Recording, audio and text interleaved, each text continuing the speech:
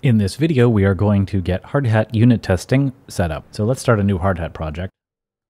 You will want to make sure you select either Create Advanced Sample Project or Create Advanced Sample Project that uses TypeScript, because this will configure the unit tests for you, which is convenient. If you use the basic project, you're going to have to do that manually. So let's create an advanced project.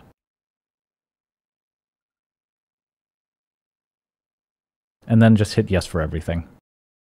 Okay, let's see what we have here. And if we look under contracts, we see that we have something that will return a string. And if we look under test, which has been created for us, what it's going to do is instantiate the contract and deploy it and check that the returned value is equal to hello world. Then it will later set the return greeting, wait for the transaction to get mined, and check that the message is now in Spanish. So let's see this in action. npx hardhat test. And there it is. Obviously, this contract is pretty simple and not very interesting, but this is the workflow for testing. Now we will test this on something more realistic and really get into the details of the kind of testing that this framework enables you to do.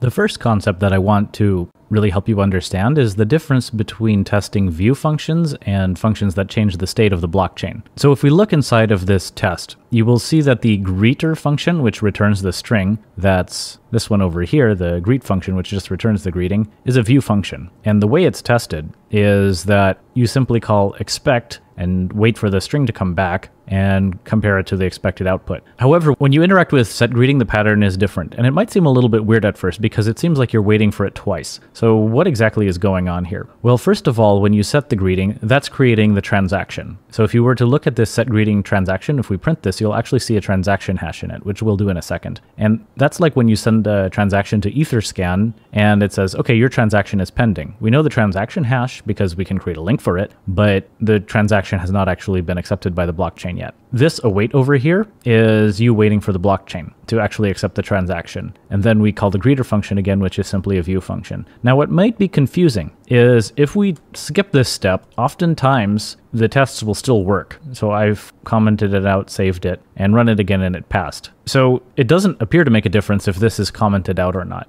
because I just run it and everything works fine. Well, the reason for that is because the backend chain that we're using in the Hardhat testing environment updates instantly. Every time you send a transaction, it just mines a new block. But that's not realistic, however. Whenever you're building real Web3 applications, you should always be following the double await pattern. So I suggest that you follow it inside of your test. Now to wrap things up, let's show you the transaction hash like I said I would. Console.log set greeting. And this is going to spit out a big object.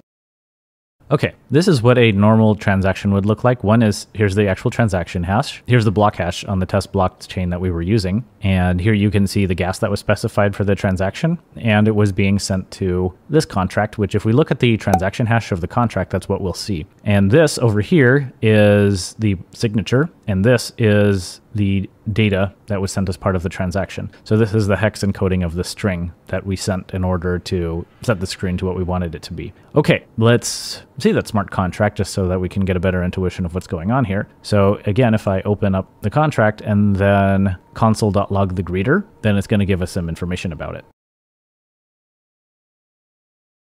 Okay, so the greeter is, this is the bytecode of the smart contract. And here's the address, that 5FB thing we were looking at from earlier. And if we go back into the past, that's where we sent it to. But just to summarize what we've learned, if you have a state-changing function, you need to follow this sequence.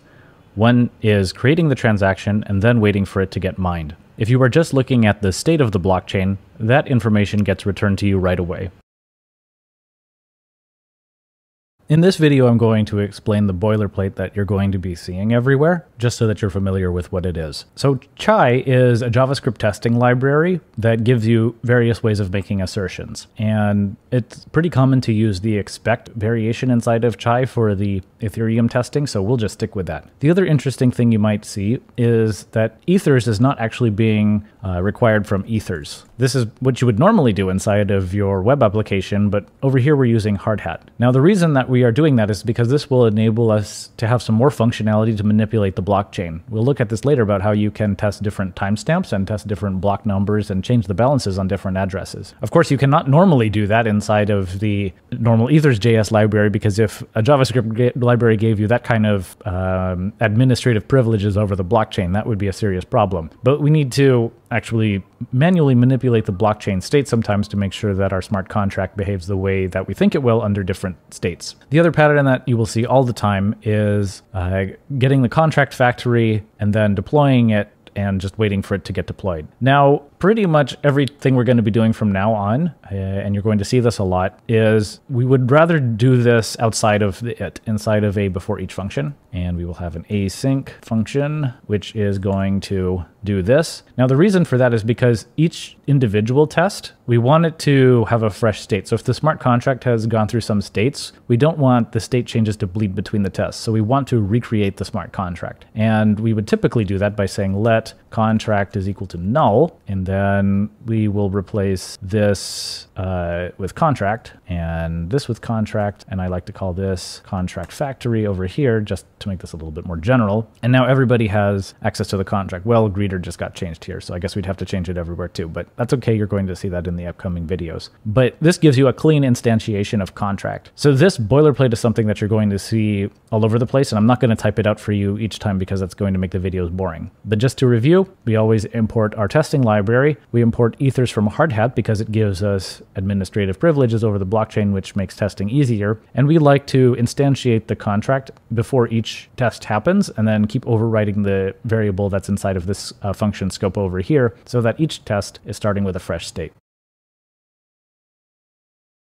Before I get too far in explaining how this test works, it's important to understand the tooling behind formatting the code and making it nicer. So over here you can see some inconsistency, like there's no space in this function, but there is one over here. There's no space inside of this code block, but there is over here, and it's different in this section and so on. To make code easier to read, it's a good idea to make it consistent in terms of formatting. And Hardhat provides that with us for free. So if we go to our README that is generated automatically, let's look at that. You can see a list of commands that they give over here that tell you how to do different things. The one we care about right now is npx eslint. So the eslint, if you come from JavaScript, you might already be familiar with this, but it's just going to make everything look nice according to a set of rules that you can modify. So if we run npx eslint test, now you could run it on all of the files in there, but this is actually going to create a huge output because I have quite a few files in there. So let's just focus on the one we care about right now, which is the big numbers file. So when I run this, I'm going to get 18 problems, which might feel kind of overwhelming. Luckily, you can just add the -- fix option, and it's going to fix most of them for you that it can. So when we open up this file again, you can see that the spacing has been corrected everywhere, and it's all consistent now. Okay, now what about the ones over here that it couldn't fix? Well, over here it's complaining that you can't start a constructor with a lowercase on line 42. Let's look at that. And we see over here that, okay, this constructor starts with a lowercase. Well, we can't really fix that because that belongs to this library over here. So a better thing to do would just be to change eslint so that it doesn't complain about this kind of a thing. So what we can do there is open up our .eslint rc.js file and then add a section for rules. And what we are going to do is, well, we need to get the name of the rule we're turning off. So we're going to say new cap, and then we will put in that and say it's off. And you can do that for whatever rule you want to switch off or to modify according to your preferences. So when we save this and run this command a second time, then we have only one problem. And now it's saying there will be a loss of precision on line 30, which is true. I say that this is a bad thing over here, and I'll explain why in the next video. But before we do that, I really want to emphasize that it's easy to make your test code look nice. And Hardhat provides a nice mechanic for this, and you absolutely should be using it. There is a similar tool for Solidity that I will explain in this video. So if we look at this file over here, we can see there is some inconsistent formatting. So rather than manually fixing it, we will use a tool that is provided, again by Hardhat, called Prettier. And if we run this command, it's going to check all of our JSON, Solidity, and Markdown files and make them look nice. So let's do that. And when we run it, it's going to find a lot of issues. So what we can do if we want to see what it would change the file to look like, we can just run it specifically on this file. And here it's fixed the formatting, but it hasn't actually altered the file. So if we say --write, then it's going to edit that file. So when I open the editor, it's noted, hey, the file changed in the background, so we reload it, and now it looks nice. Another third tool that I want to go over really quickly, which is simple to use but very effective, is called Solidity. And again, this is included in Hardhat.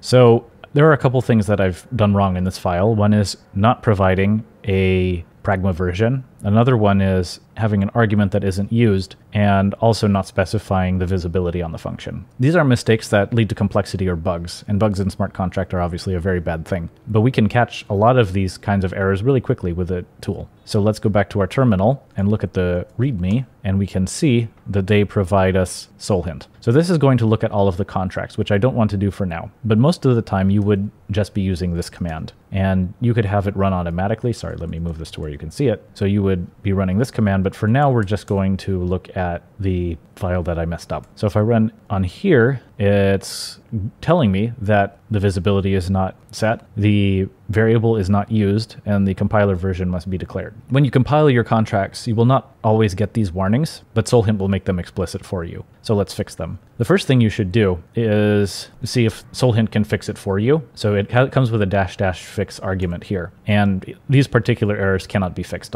automatically because it doesn't know which version of Solidity you want to use, and it doesn't know what you want the visibility of the function to be, and it doesn't know why you put that variable there in the first place. But we can go ahead and fix those issues. So if we get rid of this unused variable, specify the pragma, and set the visibility explicitly, save it, and run this again, then we get no errors. So just in case you can't see what's going on because my video is in the way, this is the command that I ran with the -fix at the end, and it didn't find any errors because we just fixed them, so this is empty. But in general, you should be running it on all of your files, just the way that they suggest over here. So to summarize, you should always be running Solidity. You should always be running the ESLint, because that will make your tests look nicer if they're written in JavaScript. And you should always be running the prettier to make your smart contracts formatted more nicely. Okay, now we are ready to study the actual testing. So I've created a contract that's not too different from the greeter function earlier, but it uses numbers, and this introduces a quirk that you should know about. So over here we have a function where we can set the number, pretty straightforward, and another function where we get the number, not too different from the greeter. Over here we have a function that will allow the user to set it to the maximum value that can be stored inside of a uint 256. So this is the Solidity syntax for doing that. So to test this function, we will create the contract before each run as usable, so we get a fresh contract. That is good practice to make sure that you're not carrying state between tests. And when a variable is initialized for the first time, it defaults to 0. So it's reasonable to test that this function is returning 0 when it first runs. So to make it clear what's going on, I'm going to put a dot only in front of this it statement over here, and it's only going to run this. These other tests will be ignored. So when I go back to my terminal and do npx hardhat test/bignumbers.js and run it, it will pass. The problem here is we're not actually comparing the same types, because if we look at what's coming out of here, then we will see this is not actually an integer. So let's run this again. It's actually a big number. Now, what's a big number? Well, the problem with JavaScript is it can only represent numbers that are up to 2 to the 53rd power minus 1. But Solidity can go as high as 2 to the 256 minus 1. So that's a lot of room for overflowing if you try to represent Solidity numbers in JavaScript. You should never use regular numbers when you are testing in JavaScript. You should be using big numbers. And that's what we do up here. We import the big number in, and you can see the different places that we are using it. That's why the contract was called big numbers, in case you were wondering. So the reason for that is that it allows us to test numbers like this. If we run this particular test over here, we're going to get an overflow because the JavaScript runtime couldn't represent that number. So to avoid that from happening, what we do is we say big number.from the number that we want. This is 2 to the 256 minus 1, by the way, and then put it in quotes so that it's represented as a string and it does not overflow. And then when the user sets that number to the maximum, we can test that that actually occurred by comparing it to the number that we think it should be. So the transaction is called to set to the max over here, and that sets number to be 2 to the 256 minus 1. We wait for this transaction to get quote unquote mined because this is a state changing thing. Again, remember, it's good practice to have this .wait over here if you're doing a state changing operation and not just looking at the state of the blockchain. And then we can see that the number we got out of here, we expect it to be equal to this particular big number. So we will run only this one, run the test again. You can't have two .onlys in here, otherwise that gets messed up. Sorry. So let's try this again. Hopefully third time is the charm, and it passes. So we can see that we really are setting it to the maximum number. In this video, we're going to learn about how to test external functions that return things, and we're also going to begin to learn about how to handle addresses. In this example, we have a transfer function which returns a Boolean upon success. You're going to see this implementation patterns in contracts like ERC20 tokens. Over here, we aren't using the from address, but that's okay because we're just using this as an example. To test it, what we will do is create the contract and then call that function to transfer between two addresses because we need to match the function signature, and we will expect it to be true. So when you actually conduct a state changing transaction, then you cannot get the return value back right away. Why is that? Well, because when you send the transaction to the blockchain, you have to wait for the miners to mine that transaction, and then you get the return value back. But that interval between when your contract is waiting inside of the mempool is a very long process. And some transactions can stay stuck in the mempool for days if the gas fee is not high enough. So the Ethereum library, Ethers.js, doesn't support getting return values as a result of that. So why would any function have a return value if it's external? Well, if smart contracts are talking to each other, then external return values can make sense because all of those function calls between the different smart contracts happen as part of one Ethereum transaction. So a smart contract can rely on getting a return value back at each step as long as the entire function succeeds. However, if you're trying to test the external call, you can't do it because if we look specifically at what gets returned back here, you're not going to see the return value anywhere. So if I console.log this, and I'll have to get rid of call static, which I will explain in a second. So I save this and run it. What did I do wrong? Line 19. Oh, I'm reusing something else. Okay. Let's try that again. So here's what's coming back as the result of making the Ethereum transaction. This is something we've seen already where we have the signature, the gas, and so forth, but over here you don't see anything that indicates a return value. Now maybe value might be something, but this is always going to be 0 regardless of what you put in there. So this doesn't help. So how do we get around this problem? We want to test our return values. That's quite important. So if we look at the documentation in Ethers.js, they have a solution for this, which is call static. And it says rather than executing the state change of a transaction, it is possible to ask a node to pretend that a call is not state changing and return the result. This does not actually change any state, but it is free. This, in some cases, can be used to determine if a transaction will fail or succeed. So this is how MetaMask sometimes is able to predict, oh, you probably shouldn't send this transaction because we don't think it's going to go through. So MetaMask behind the scenes talks to its node, and the node simulates running the transaction on the blockchain and said, yeah, this is probably going to fail. We don't recommend running this. That is call static when you are dealing with external functions that return things. And that in our Hardhat environment is how we are able to test that the transaction actually took place. Now, note how we're not testing the change in balances anywhere, because if we use call static, balances is still going to be 0 for this particular address that we are sending it to. But we are testing the return value aspect of this function. So let's get rid of this nonsense. Let's run the test again. And we see that it passes.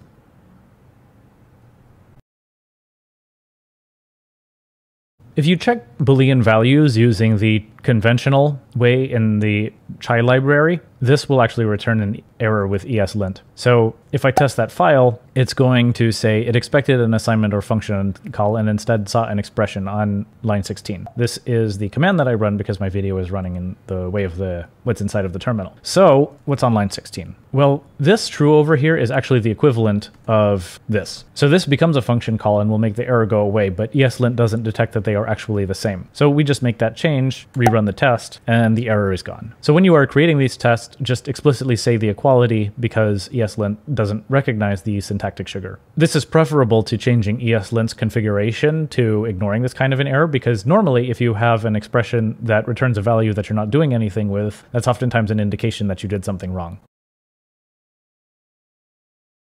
In the last video, we hard-coded the addresses, which is not a great solution. Let's talk about the more general way to solve this. Hardhat carries with it a list of addresses that it has pre-configured. So if we say npx hardhat accounts, then it's going to give us a list of addresses. So now the next question is, how do we programmatically access this from inside the JavaScript? This is documented over here, and the pattern is await ethers.getSigners. So let's see what comes out of here. This is actually a list. So I will say console.log accounts, and then let's just look at the first item. So we'll save this and test it. So npx hardhat test, and then I will test the file that I was just running. So this is a pretty big object that we get back, but what you actually care about is really only one field in here, which is the address. The rest of this stuff allows the JavaScript to be able to sign transactions. So let's see what's going on here. If we just call .address over here, this is going to be a lot cleaner. So I will rerun the test on that file, and well, it gets printed several times because the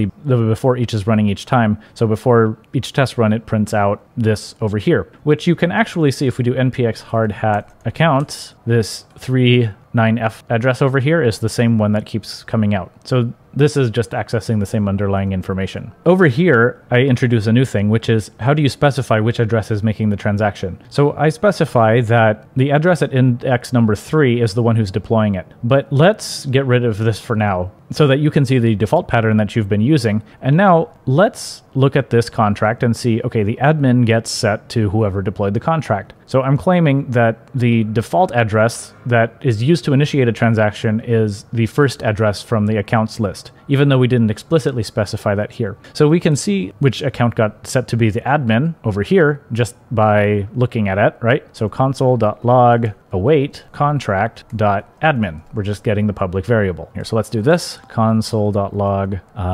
this is the admin. So we know that whatever prints right afterwards is the address in interest. Okay, this is the admin, is again that first address in the sequence. Okay, I'm going to undo this because this is definitely not what I want to do. In this situation, I'm connecting with the deployer ID. Now notice with the connection, I am not saying .address over here. This will cause things to break because an address cannot sign transactions. It needs the rest of the information about the account. So let me get rid of this. Okay, now let's look at what the actual test looks like. This shouldn't be surprising because it just gets an address back and then expects it to be a string equal to the address that deployed it. No surprises there. And again, we are calling .address over here. If we get rid of the address, this test is not going to pass because a string is coming back, not an account object. Now, unfortunately, we don't have an address type, but we can still check that it's a string just to make sure that we didn't do something dumb like not return something at all or return an integer.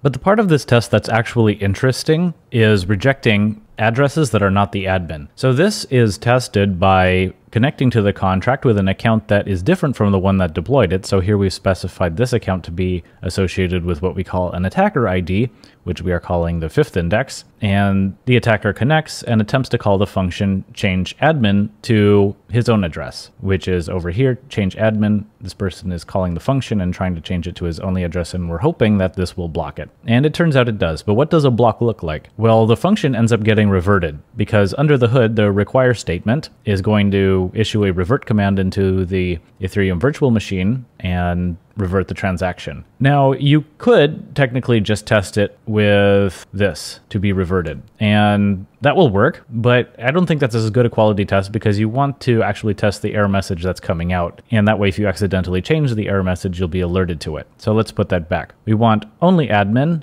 to match the message that we have over here. Now, what is this revert reason thing over here? Well, it turns out that there's an issue with the Hardhat library right now that is currently open at the time I'm recording this. What the person noted is that you can have a revert message that begins with the same prefix, and it will cause the test to still think that the revert message was correct. So the solution that's proposed inside of this thread is to add a function called revert reason, which prepends the error with this string that the library always creates, and if there is a mismatch, unless this reason string matches exactly, then the test won't pass. That's okay, that's not a catastrophic thing, it's just something that you should know about. But the important part is that when you are testing for require statements, you want to check that, one, you actually get the reversion that you're expecting and the transaction not going through, and then two, the sort of reason for that reversion. And the flip side of this test is testing that something did not get reverted. So you can explicitly say when the person who really is the deployer is trying to change it to a new admin,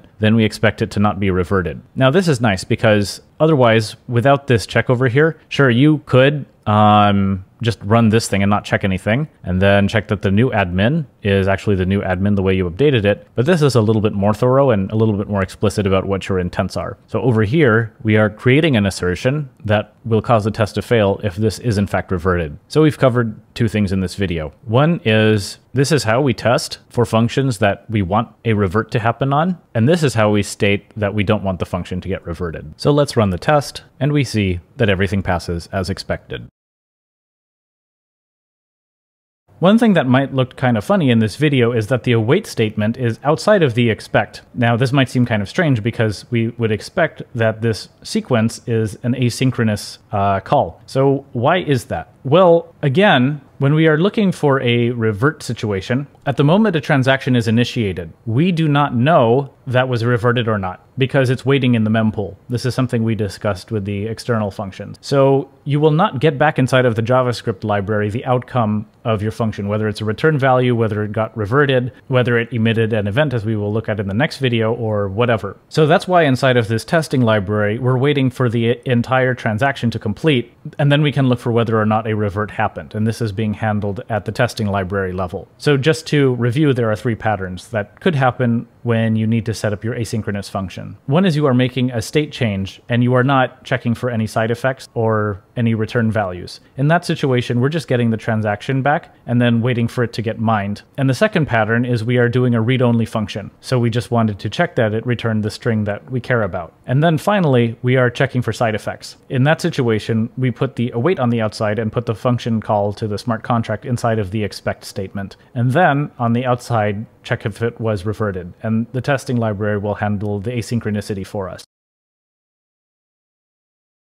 Now we will discuss how to test if our smart contract is emitting events the way that we expect it to. This is important because, one, if you accidentally delete some code where a message is being emitted, you want to catch that in your test case. And certain EIP specifications say you actually need to emit certain events in order to be compliant. There's two different kind of events that we can test for. One is an event with an argument inside of it, and the other one is an event without an argument. Or it could have multiple arguments, but the pattern is somewhat obvious in that case, so I won't belabor the point. Here is what the test looks like. We call the function that we are testing, and we expect it to emit the name of the event. So this important message here is simply what we declared over here. And we expect it to have arguments with account0.address. Now remember, we didn't specify which address was connecting to it, but we know that the first account is the default one. And we discussed this pattern in an earlier video over here. And just like the last video, the await is on the outside because we can't look at the return value of this and say, hey, was an event inside of there or not? Because we don't know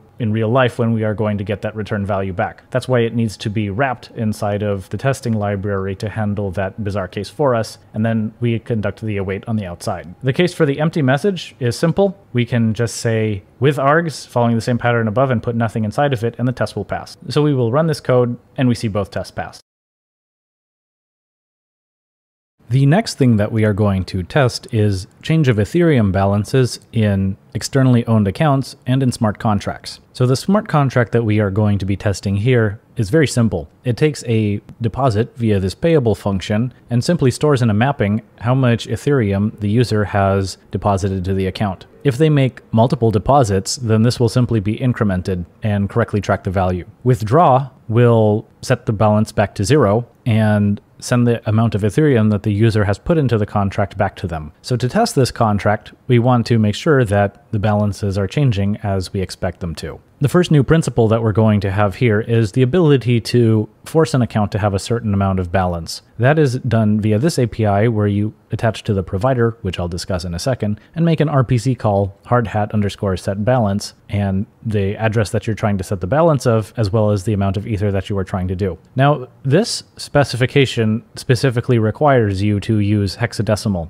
So there are a couple utilities that are provided as part of the ethers library. Utils.parseEther will turn this into the appropriate amount of way. Remember, Wei is the default unit of Ether, and there are 10 to the 18 Wei inside of Ethereum. Now, this interface specifically requires hexadecimal numbers, and the RPC protocol doesn't allow you to have leading zeros. So you also need to remove the zeros, which are in the utils over here. Okay, this by itself is already a lot, so let me console.log what is going on here just to make things clear. So when we have parse ether, what we are going to get back is a big number that corresponds to the appropriate amount of Wei. So this is ether, and we will get this. And then when we convert it to hex, it's pretty straightforward what will happen at that point, and then we will remove the zero.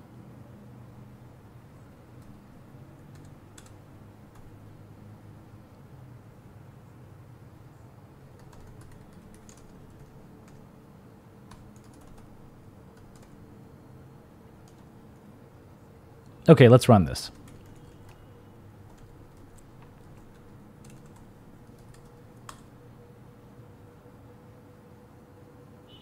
This is printing redundantly because it is inside of the before each function. But what we see here is 20,000, but this is much bigger than 20,000 because this is in units of Wei. When it's converted to hex, it happens to have a leading zero over here. And when we remove this leading zero, this is the form that it's in. If you do not remove the leading zero, then this step will fail. So provider is what gives you the interface for manipulating the blockchain that we are running locally. You could actually get provider via this mechanism, await ethers.get default provider, and this is what you might do inside of your web app. But if you do this inside of your Hardhat environment, it will connect to the mainnet, and your tests will not work as you expect them to. That is instead why we use ethers.provider, and it will point us to the Hardhat one. I know that's confusing, but that's why I wanted to spend some time talking about it. Okay, now let's look at how we are actually going to test this. So I will remove these, and initially we expect the contract over here to have a balance that's equal to 0. Now remember, we need to use big numbers even though 0 will not overflow inside of JavaScript. The next check that we have is that the wallet involved here has the correct balance of 20,000 ether. All right, so from the provider, we are going to get the balance of the smart contract address, and of course after it's initialized it, we expect it to be 0. So this is a very good sanity check. And we also expect the initial account to have 20,000 ether in it. Now, Hardhat actually does specify a default amount of ether for each of the accounts. I think it's 10,000 ether if I'm not wrong, but it's good to explicitly set it so that you have a very clear picture of what state changes are happening. Okay, over here, I've designed a test that fails, which I've put the X mark in front of it to cause it to skip. Here's what's going on. We are going to connect to the contract with account 0, and then we are going to deposit half of the 20,000 ether. And then we will wait for the transaction to get mined, and then we will, at least in theory, expect the smart contract over here to have 10,000 ether and the original account to have 10,000 ether. But if I run this test, it's actually not going to pass because we see that we are off by a very small amount compared to our target of 10,000 ether. Why is that? Well, that's because Hardhat is also simulating paying a gas fee, which you can configure, but this is also a factor that you're going to have in the real world, so I wouldn't recommend actually turning it off. How you can get around this is something I discussed in the withdraw function. So the withdraw function behaves the way you expect it to, so I'm not going to belabor that. But you can have a utility called close to under the expect result, and you can check that, okay, when we withdraw the ether, we expect to get everything we put into the smart contract back. So we get our original balance, which is 20,000. But we're going to have a bit of a tolerance here of 0.01. So that means we know that we were close, and this accounts for a certain amount of gas being missed. In the last video, users could just deposit and withdraw ether at will, which isn't very useful.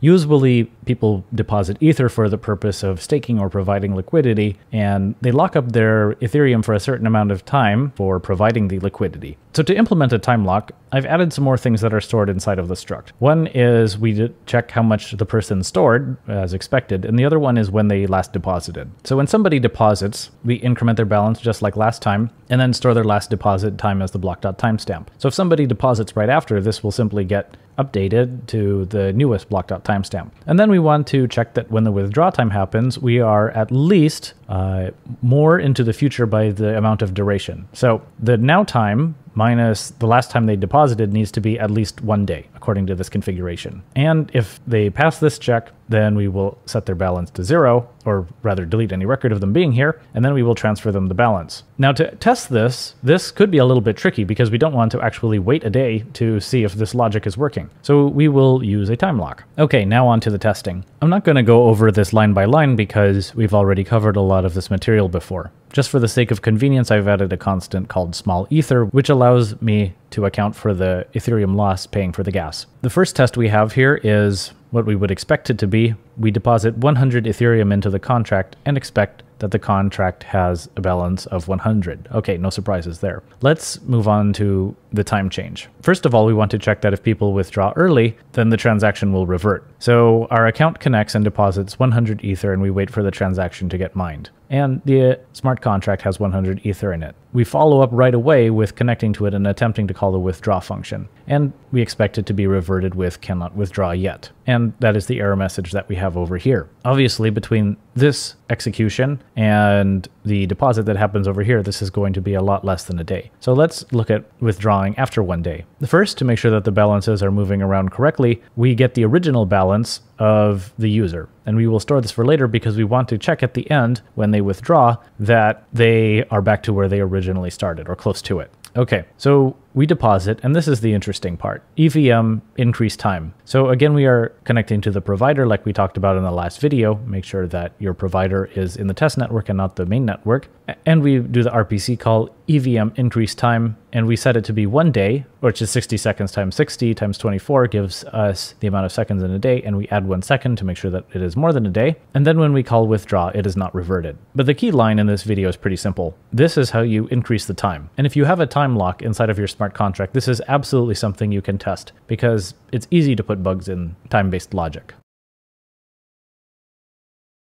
Over here, we've created a smart contract that will illustrate manipulating the block number for the purpose of testing. So in an earlier video, we talked about how to advance the timestamp, and in this video, we're going to talk about how to advance the block number. Now, most of the time, you should be using a timestamp rather than a block number, because a timestamp is a much more reliable indicator of how much time has passed instead of a block number, because the time between blocks can vary, and when Ethereum goes over to proof of stake, the block time is going to considerably drop from where it is now. Block numbers are usually appropriate when you're using a commit reveal scheme. That is, when people make a commitment at an earlier point in time and then have to wait a certain amount of time to make sure that that commitment can't be changed. So this rather silly contract illustrates this concept. In this contract, people are able to bet 1 Ether into the smart contract. And at the point of 10 blocks into the future, if that block hash it converts to a number which is even, then they get their Ether back. Otherwise, they lose their Ether. And of course, if the smart contract doesn't have any Ether in it,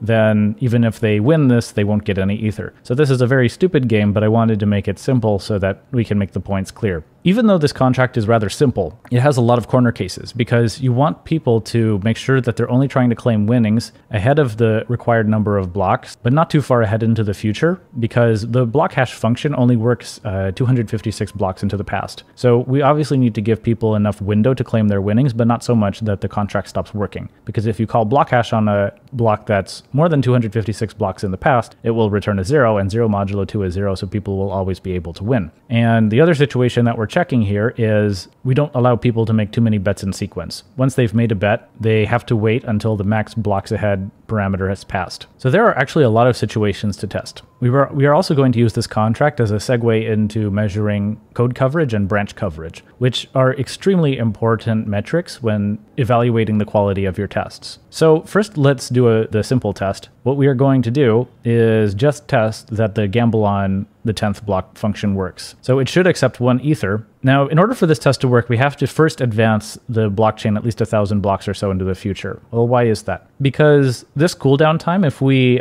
assume that the person hasn't bet before, which is true, this will return a 0. But max blocks ahead is 110. But block.number, when Hardhat just begins, testing starts at 0. So 0 will not be bigger than this constant over here, and the test will not pass. So we can illustrate this by me commenting these lines of code out and then testing it. So npx hardhat test block number.js. Reverted wait for cooldown time, and over here, that's the issue inside of the require statement. So let's move this back so that we don't run into that issue. Okay, and the test passes. Now, something's interesting here. We didn't actually test anything. See, the expect over here is not used anywhere inside of this file. So the first thing that we want to look at is okay, we wrote some tests, but how good are these tests actually? Now, the way that this is usually done is by looking at coverage. So if we look back inside of the README that the Hardhat creates, there's a script called npx hardhat coverage, which we are going to run. What coverage will do is it will run all of the tests inside of your test folder, which is looking at all the files we've been looking at through this video series. And here we see a report of how much coverage our files have. You will see 4 metrics along how the test coverage is evaluated. One is statements, branches, functions, and lines. So a statement can go over several lines. So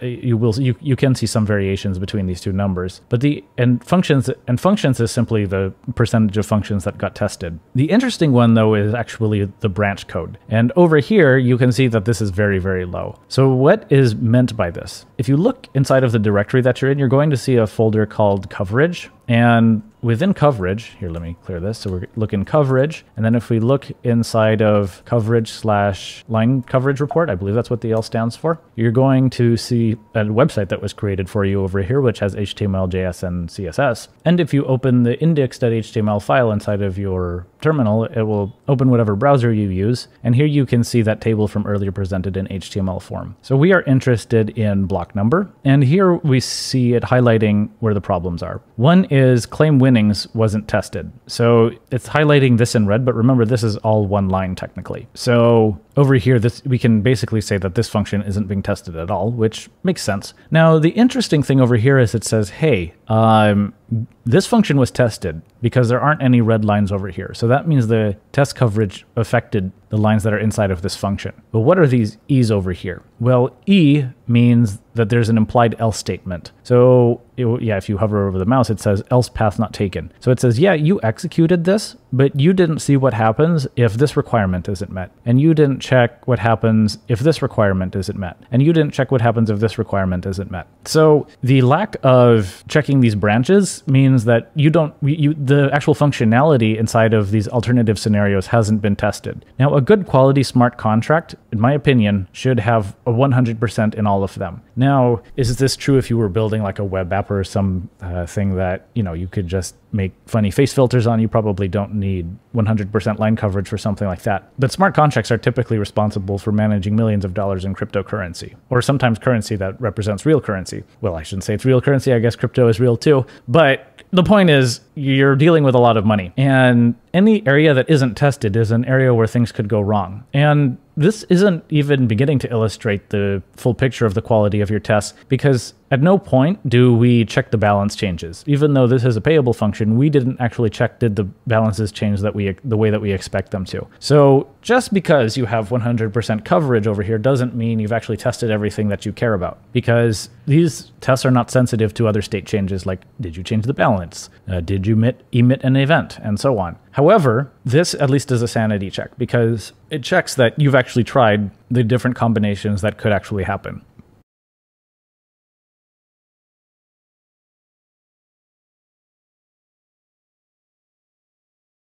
So in the following videos, what I'm going to do is try to get the branch coverage up. And I'm actually not going to finish testing everything because I want to leave that as an exercise for you. But what we will need to do is add some more tests that are going to get those branches to be tested. The particular thing that we learned in this video is how to advance the block number, which you can see here. I don't think I need to explain this too much. You're just asking Hardhat to mine 1,000 blocks, and that will move it 1,000 blocks into the future. And then that enables us to actually call the gamble function. In order to actually test this, we're going to have to move the blocks forward again. And that's what we're going to do in the following videos.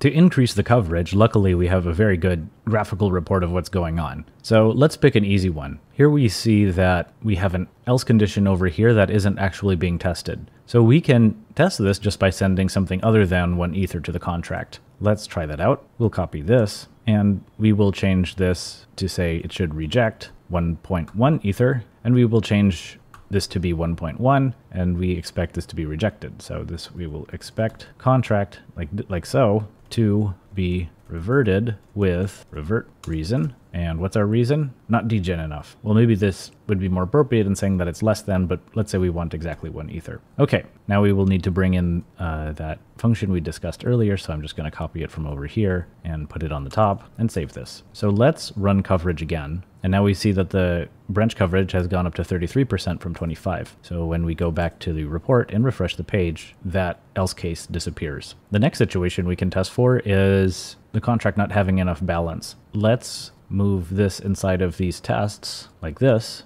and then let's create another test which says it should revert if the contract has no ether or less than 1 ether. Otherwise, the contract is not able to pay out to the user the bet that they are making. So we will simply get rid of this, and then we will change this to be the correct amount, but the revert reason changes to can't gamble with you. And we paste that, save this, and run coverage again. Now coverage is running the tests again in the background, which is how it's able to get an updated test report. You can see the test running over here. Looks like our test failed. Okay, so how come this failed? Well, this is actually a funny situation here. This will always be true if somebody sent in 1 ether. So now that I'm pointing that out, it's kind of obvious. But before you actually run the test, this might not be the case. So this is actually a good reason to run unit tests. Now, what we were probably checking for is, did the contract already have 1 ether in it? And should it have been 2 ether? Or do we consider that the ether they're depositing it is good enough because we may or may not return it to them later? I would argue that this is probably a redundant check, but this is why you unit test your contracts, because you can discover redundant assertions that way. Finally, we're going to test the situation where someone is trying to deposit twice within the same window. So let's make that copy here, and someone will mine, so the blocks will get moved forward. So the transaction will get mined, and then we'll move the block forward again one more time, and then expect our transaction to get reverted. So let's move the blocks forward by 1, and then expect this to be reverted. This is just to make sure that people aren't changing the state of the smart contract while another bet is in progress. So we will copy this, put it in here, and change this error message. Oh, we didn't get rid of the old test. And we will rerun the coverage.